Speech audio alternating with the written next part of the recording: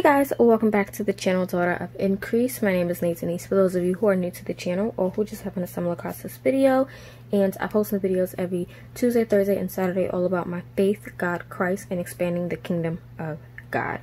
So today's video, as you can see, is going to be a sort of part 2 video. The first part is me running through with you guys the new faith planner that I'm going to be using and comparing it to the old one that I had.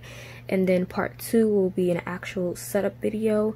And then part 3, which will be happening the following Monday, will most likely be like a weekly plan with me. I'm not sure how I'm going to do it, but it's going to be like a 3-part video.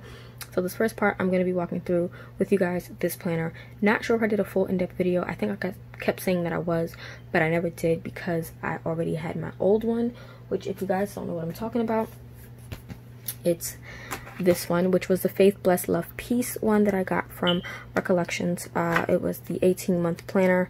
Of course, this was the old one. You guys have seen multiple videos of this planner. Just a quick inside look.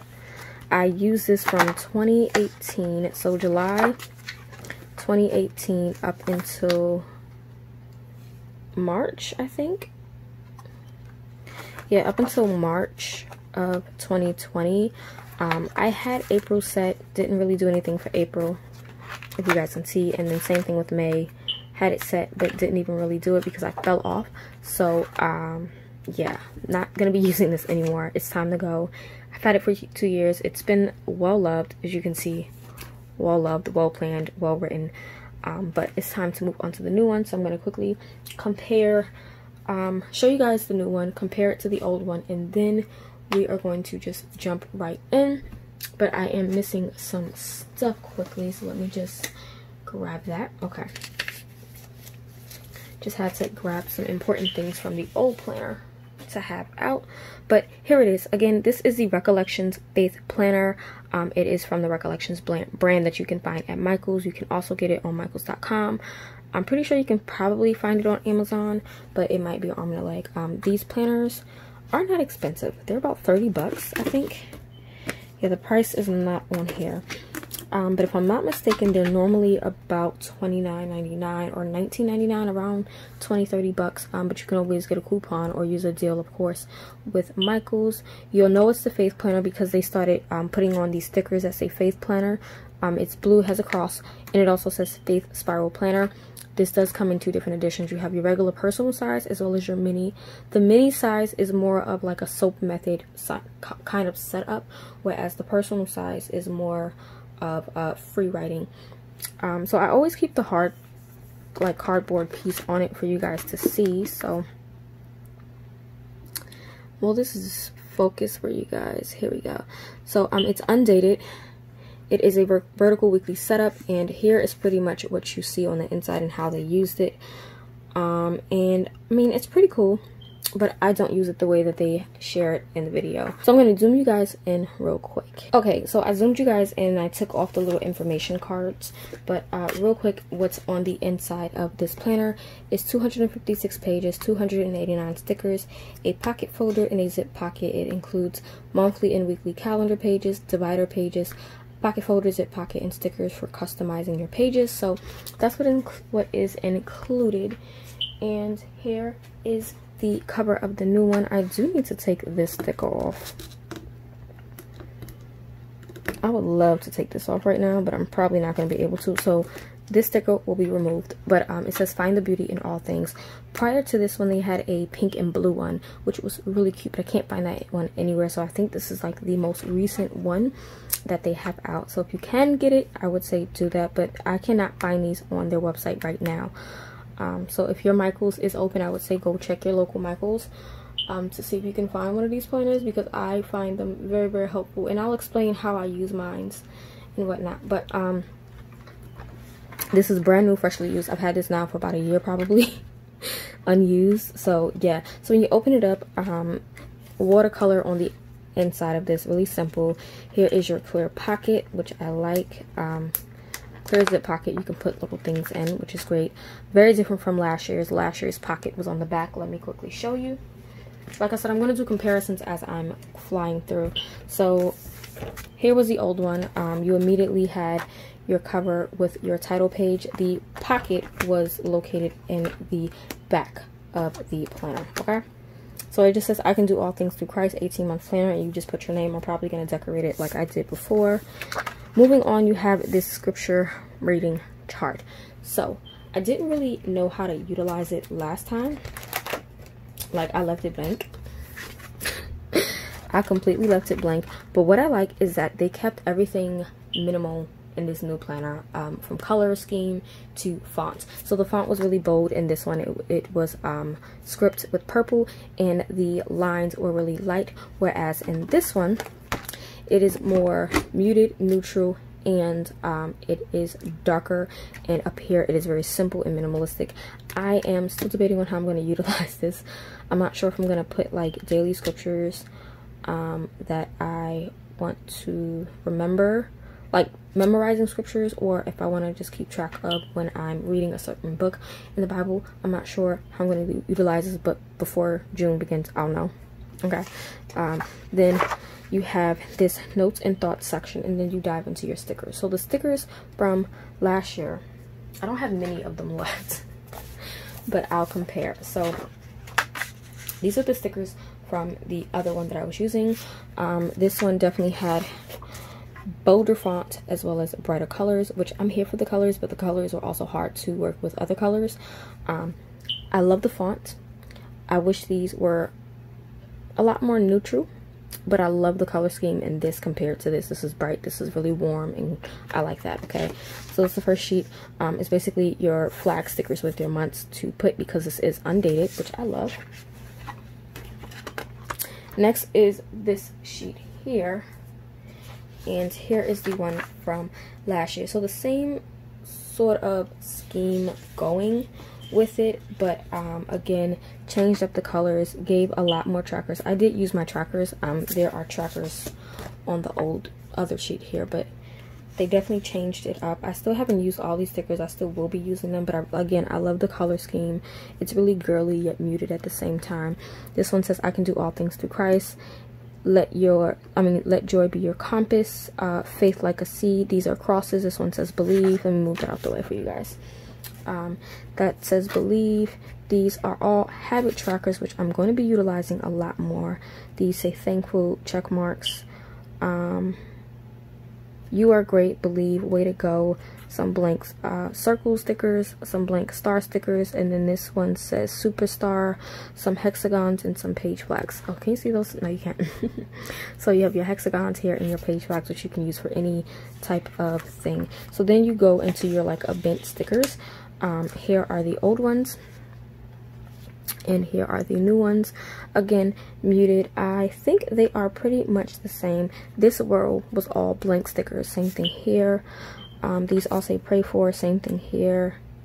These say scripture study service project. Yeah, so it says the same thing, which is great. So scripture service, scripture study service project. These are blank for you to fill in. These are all pray for stickers. Church activity, and then don't forget felt inspired, and then choir practice, which I really couldn't use choir practice before because my church, we don't have a choir, but I am a part of the praise and worship team now, so I can utilize them. Again, I still have a lot of stickers from the last time because I really wasn't utilizing it in this planner because I'm not using it as like a daily planner. It is solely a faith planner, so these stickers will most likely come out and be used in my daily planner. But I like that they look bigger. Or maybe it's because of the font. I think the font is just a lot bigger. Because compared to this, the font was really tiny. This you can see. So that's that. And then, if I'm not mistaken, this is the last sheet. Yeah, so the last sheet, pretty much the same with your monthly stickers for the actual tabs. Blank sticker, a notes one, and then you have your checks and stars, more habits, and then the prayer request stickers, of course, and then they say yay again. But I like the font. It's very much simplistic. I like that. So after that, you have your folder. This one says be still. Let me see where the folder was in this. Was it in the front or was it in the back? Yep, the folder in this one was also in the back, with the zip pocket, which I didn't really care for because I had to keep flipping to the back of the book. I like that it is in the front, and I already have my stuff to put in the front. But then you go into your first divider. So the problem that might arise is that the notes and thoughts section over here, these notes and thoughts is actually like the dashboard to this divider. So it does sort of kind of become a problem if you are like a stickler for that. For me personally, I always take my stickers out, like I rip the stickers out, so the stickers will not be in the book. The folder will stay here, so it's not that big of a deal for me, but for some people it might. I will be utilizing my dashboard the way I utilized it in the old one, which you'll see. But moving on, here is the setup. Blank month. I love it. Simplistic. Like compared to, I guess I'll just show you May's calendar. So here is May. One side, first of all, you had this bright purple just going across the entire top of the page, and then you had this bright pink, like complete blank. I love it, right? And it's real simple. You know where to put the sticker for the month. Great. Your notes section was fine, but then you had this block down here that kind of like threw me off. Here it's completely blank. Boxes look to still be the same size. I like the simplicity of it, right? And then going into your weeks, same kind of thing. They made it more muted and simplistic. Same setup, but the difference is on this side of the notes, you had again that purple line that killed me. You had this thick line of the green going across. Down in this section, you had that color block here, and on this side, you had the same thing with the color block. I like that they switched it up. Okay, so the note section is dotted. You guys can see that. Sorry, note section is dotted. Great. Okay, the font up there is muted. It's subtle. I love it. They still have the daily verse. They still have the scripture study, which I always cover these up because why not? Like I always cover them. I don't find a point to them. I don't even understand the point. Actually, let me see if I can see how they use it on here. Okay, so on here, they use the scripture study to, I guess, mark off what they've read or how many times they've read the Bible. I don't really know. Or I guess you could like mark off how hard it was from like 1 to 5. I'm not sure how I'm going to utilize it. I'll think about it.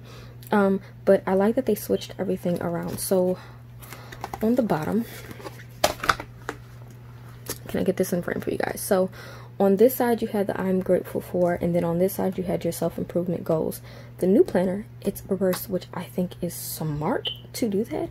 So you have your goals section here with your boxes, and then the I'm grateful for section, and they both omit this block, which didn't really make sense to me, but I love the new planner. So now I'm just going to flip through so you guys can see, but you get 5 weeks of the same sort of setup. Okay, 5 weeks, and then you go into your notes and thoughts, prayer request, and then your new month. So this is like the dashboard for the next month. So I'm just going to show you guys the dividers because everything else is the same. So here's the next divider. I like this color. The color scheme is really pretty with the greens. The next divider, this one says let joy be your compass. I love how muted it is, but how girly it still can be, and you can make these colors work for any season, which is probably why I like this a lot more, on top of it being simplistic, more simplistic than the other one. If I'm not mistaken, this is the serve symbol. If I'm not mistaken, that's the symbol for serve. This one is really pretty too. This next one, remember to always believe in good things to come. The next one,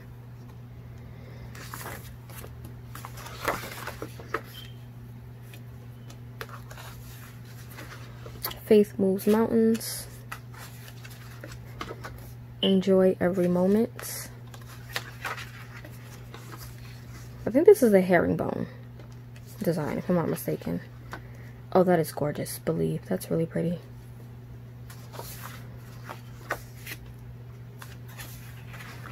The Lord is greater than the giants you face. That's a sermon if I heard one. Okay, we're coming up to the last divider, which is crosses.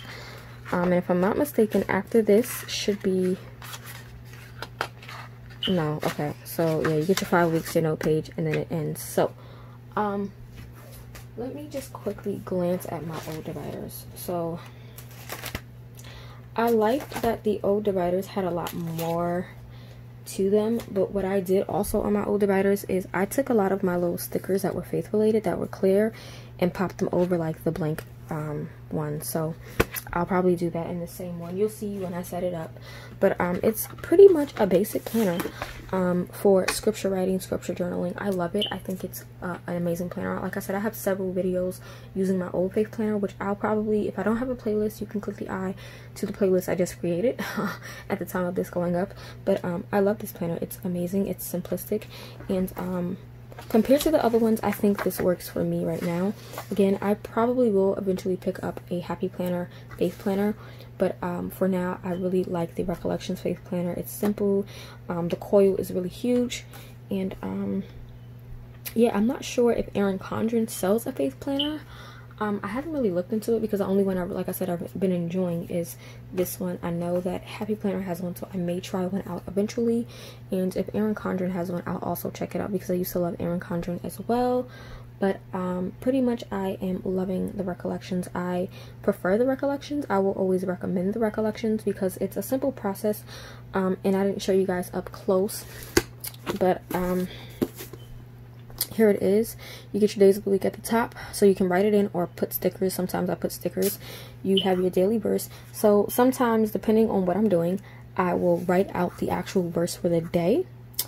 Like actually write the scripture and then put the verse here at the top. I sometimes will cover it with sticker or washi tape and omit it.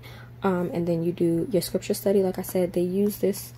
I don't even know if they're using it to check off how many times they've read or how hard it was. Depends, I guess. You would write your observations here if you pray today, and then of course your goals, which are like your weekly habits if you want, or your goals for that week, and then your I'm grateful for. And you know, it really depends on what type of devotional I'm doing, if I'm using it with the devotional, if I'm using it for a Bible reading plan on the Holy Bible app, if I'm using it as I'm reading a Christian related book. It honestly all depends on how I feel and how the Spirit leads me to write in it. But I do make sure to write in it daily. Again, let me just quickly show you guys in my old one. I'll show you guys at the beginning of the month. So at the beginning of the month, I literally was like using the monthly calendar to literally write out videos, notes to myself of things like I was doing, studies and stuff like that, decorating with stickers. This is when we had started the Gospel of John Bible study, when we were doing the Cling Book Club. So this was like 2018 when I started everything. And then here is pretty much what I was doing. I don't think anything on here is personal, so yeah, hopefully it's nothing like over the top. But yeah, so I would have like things I was praying for over here. I would put my weekly to-dos concerning DOI, things like that. The things I'm grateful for I would do for each day. These were the things that I was trying to keep a track of with my habits. You can't see that right there. And again, I was writing out scriptures using stickers, right? And then putting bullet points. But this was July 2018, okay? Let's flip ahead if I have July 2019. So here's July 2019. Decided to change it up a bit. I was just using it to track when I was reading certain books.